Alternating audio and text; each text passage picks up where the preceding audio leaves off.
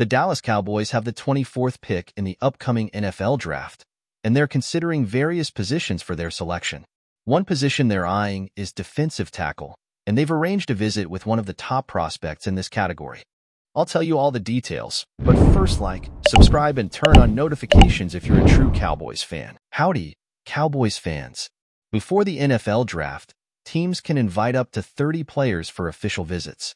As the 2024 NFL draft approaches, reports are emerging about which draft prospects are visiting which teams. According to Bleacher Report's Ryan Fowler, Texas defensive tackle Byron Murphy has confirmed visits with the Dallas Cowboys. He had an impressive college season, setting personal records in tackles for loss, and sacks. Murphy is known for disrupting both passing and running plays. The Cowboys have strong players on the edges of their defensive line with Micah Parsons and DeMarcus Lawrence. However, they lack production from the interior. Bringing in Murphy too for a visit makes sense, given his talent and potential impact.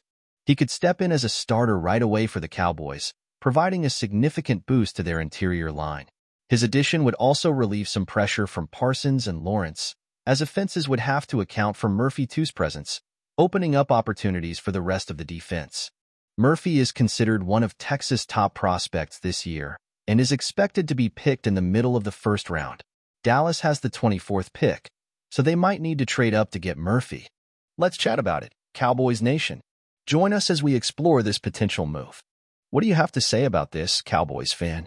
Please leave your opinions in the comments below. Also, subscribe, and turn on notifications. This is Dallas Cowboys Today.